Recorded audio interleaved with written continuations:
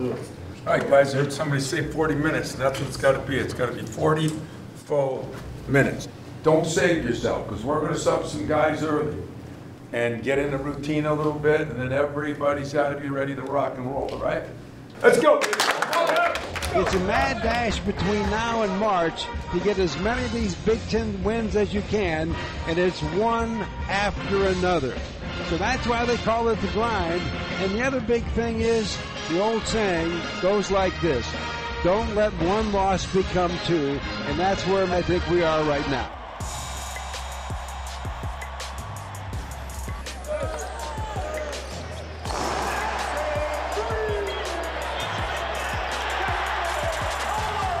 Top of the circle, no good rebound, Michigan State. Oh, bullet pass down to Kohler. Kohler's bank shot is good. Dribbling around, down low goes to Kohler. Oh, another bullet pass. He catches, lays it up, and it's in. And he's got 6 already. Walker has it. He's going to go all the way. Bank shots up, and it's in. And they fouled him. The floor general, A.J. Hogard, just going to have to heave it up. Oh, he knocks it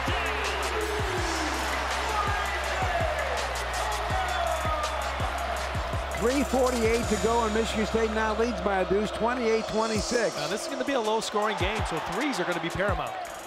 Knocked away, but finally MSU gets it back. It goes to Joey Hauser. He got a 3. Chased by the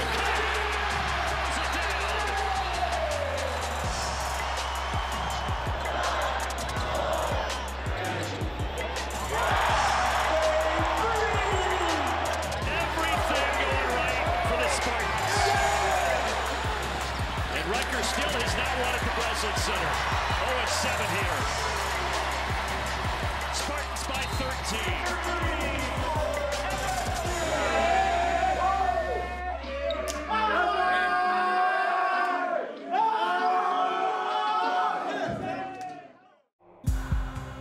New York is considered the mecca of basketball.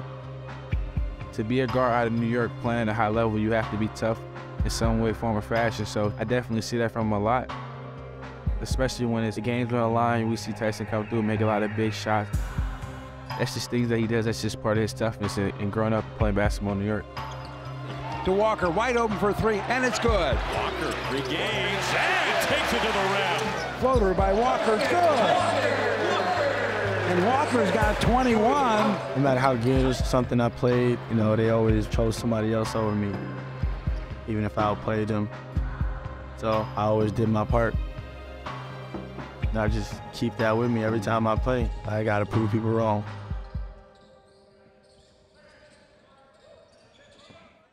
I'm from Westbury, New York. It's in Long Island, not too far from the city. As a child growing up, Tyson was very competitive. He didn't want to be the last one, he wanted to be the first one, so he acted like it. My sister was gone. By the time I really started growing up, my other sister was at the house, she was at school. The only competition was like me and my brother, really. Just try to outdo him. Tyson was always the smallest person of the group, and he always played with older kids. That's what made him stand out, by being a little tough kid. I got into playing basketball when I was like 3 or 4. My dad was coaching my brother at some tournament, and they made me play with him, and that's when I really started. From then on, I just thought I was just playing basketball. I would go play in summer tournaments, AAU. What I remember about Tyson is he walked on the court. They used to always say, look at the little guy on the court, be nice. We used to laugh and be like, you don't have to be nice to him, he's gonna play.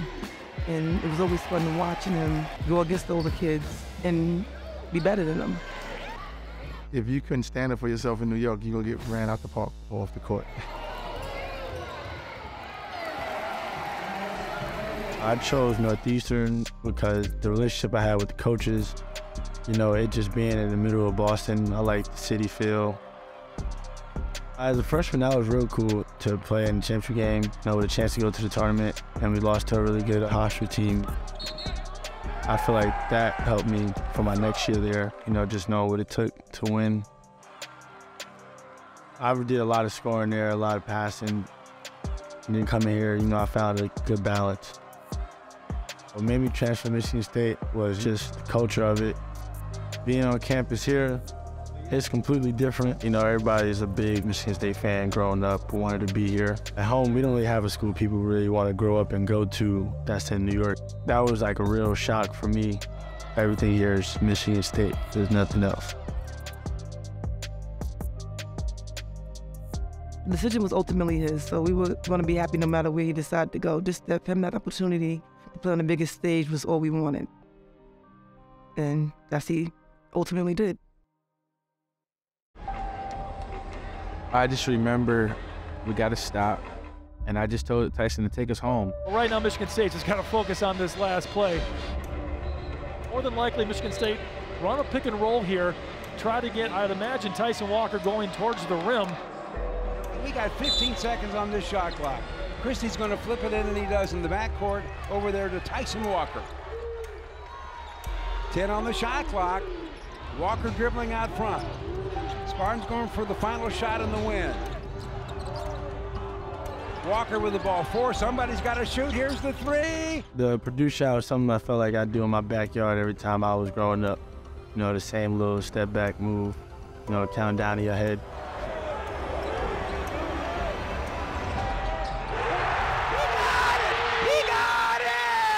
Tyson Walker step back against Travion Williams, and he electrifies this crowd.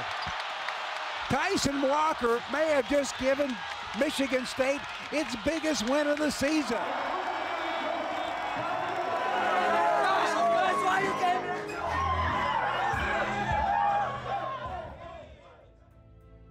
Coming here was just another way of trying to show people that I could play on any level. Head fake, breaks to the basket. Now around the horn it goes. Walker for 3. He got it. What beautiful ball movement, and Walker is on fire right now. I think he's electrifying. I think he's fun to watch. And just to see him make that transition from a mid-major to the high major and have an impact on our program, how he does, is just fun to see. From Michigan State, I feel like I've grown up. You know, just I don't let anything really bother me anymore. Just try to be easygoing, you know, never too high, never too low. You gotta know what you can do, and you gotta do it to the best of your ability. After I'm done playing basketball, I just hope I'm a role model to people, you know, just a person people always call, just like how we call the alumni that graduated from here. We talk to them all the time. I just hope I can be one of those people.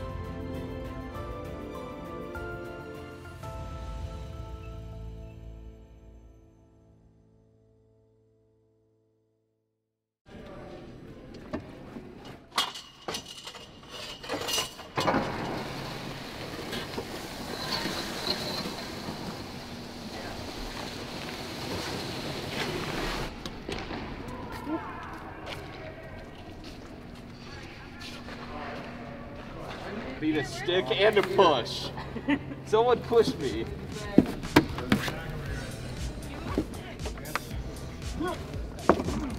My feet are not strapped in. Thank you. Today is our annual sled hockey demo at Monday Arena, and we do it to help raise disability acceptance on campus. It's one of our favorite events of the year.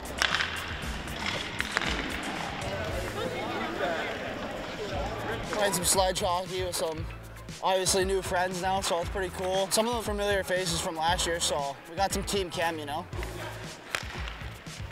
Hey! Hey, penalty shot! Penalty shot, rush through a stick!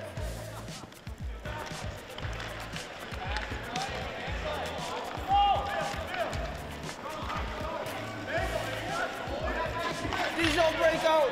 These don't break out! Yep, hit the middle there, 2-6.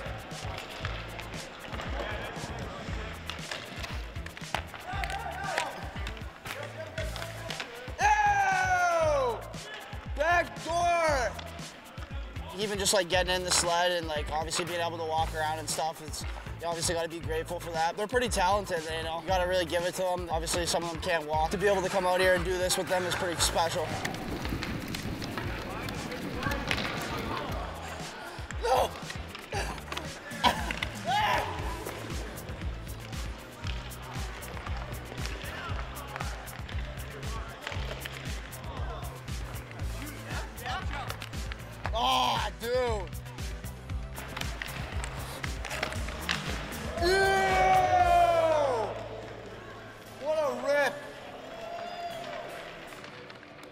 We've been super happy with the turnout from the ice hockey team. I think we hit the entire team here today, which is really great to see, particularly on their off week. I think it's really important to do things like this and interact with individuals with disabilities. Hope they had some fun. It looked like they did. Saw some goals. We had some hits too, so that's all you can ask for in hockey, right?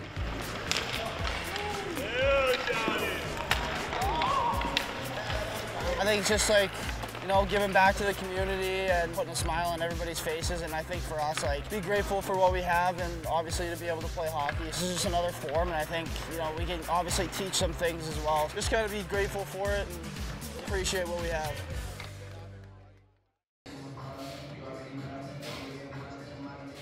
His work ethic, his commitment to being an elite player, a standard of how you go about your business, how he treats everyone within the program. I think that's really important here. Yeah, let's get ready to go, boys. Let's play with a ton of energy today. Let's have fun out there. Go green on 3. 1, 2, 3, go green! We're trying to establish a culture here of how you treat people, and whether we win or lose, whether he plays well or not, he's an even-keel guy. And I think he's got perspective, too. It hasn't always been easy. Having all those qualities rubbing off on our program is big time. There's the power play goal. Muka! Miroslav Muka, the captain, ties it up.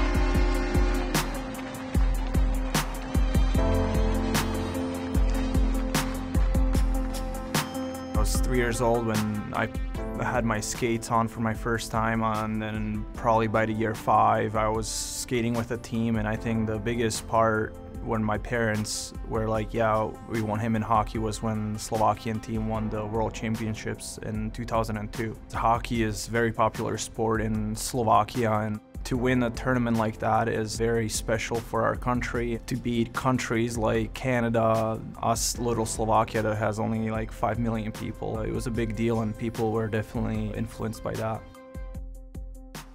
The facility I was playing at the year before I came to the United States was like an hour away from my town, and it didn't really make sense for me to drive up and down every day since I went to school in that town as well. I ended up getting an apartment.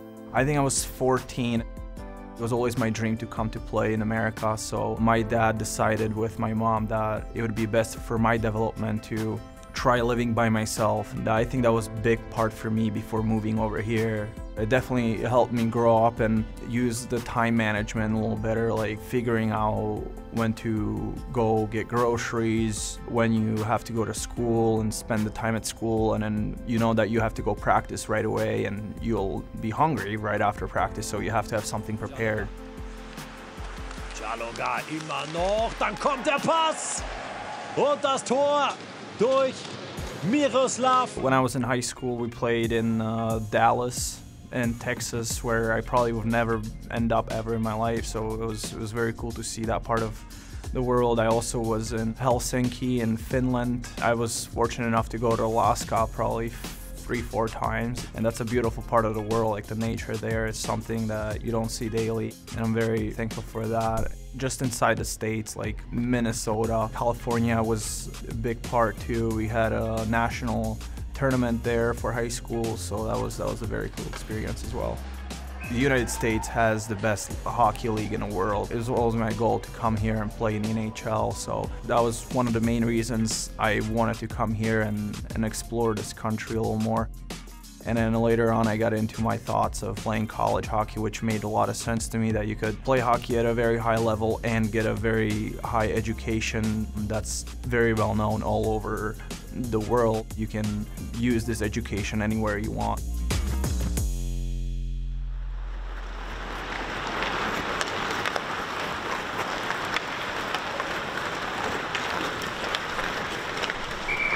When I first started coaching at Shattuck, Miro was a junior. I was responsible for doing the skill work with all the players in the program. So he was the guy, though, that wanted to meet me there early in the morning. I think we'd go at like 6 a.m. He was the only guy out there to start.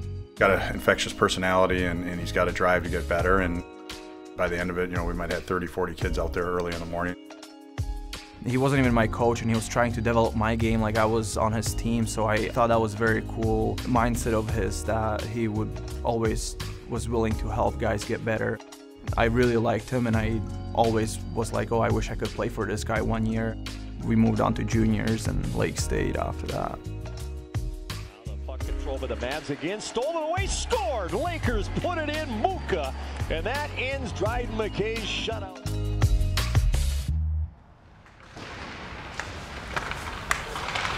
Oh yeah, here we go, day one.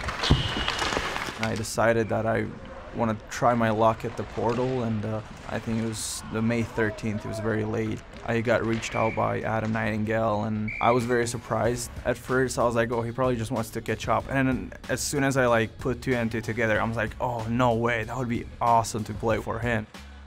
I called him right away, and I knew that, you get an opportunity like this, it's about getting the best people and people that you know are going to believe in doing it the right way, you're going to treat people the right way, you're going to represent Michigan State the right way. I was almost sold as soon as I saw the number that called me. Took me over for a visit, and I visited this fabulous facilities here, and I was sold right away and ended up signing here. Literally, I think like 2 days after I entered the portal, so it was a very quick decision for me there. It slips loose. Mueller, come on, centering pass out front, backhand try,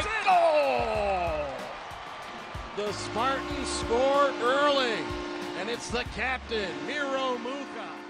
It means a lot. Like I'm super grateful. I mean, there's a lot of guys on this team that deserve to wear a C, but I'm very happy that we have this group of guys here that have played so many years in this league, and I think that makes it very easy on me to be a leader on this team, because I think there's 5, 6 guys that are great leaders, and when we lead as a group, I think that is more powerful than just one guy. So it's awesome opportunity. At the end of the day, that's a big responsibility, and sometimes players think it's a glamorous thing, and the reality is leadership's really hard, and you got to be willing to do the right thing all the time and have tough conversations at times, and we were fully confident in his ability to do that, and he has done it.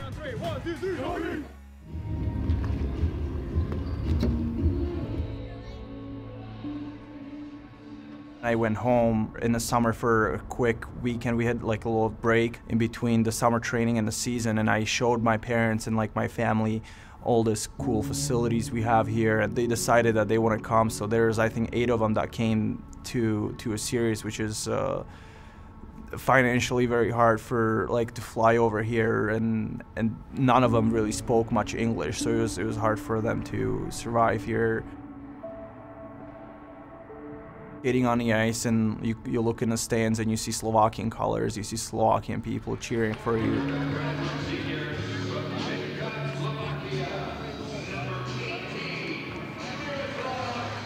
It was a special night for sure, and I really appreciate that they sacrificed their time and money to come and watch me play.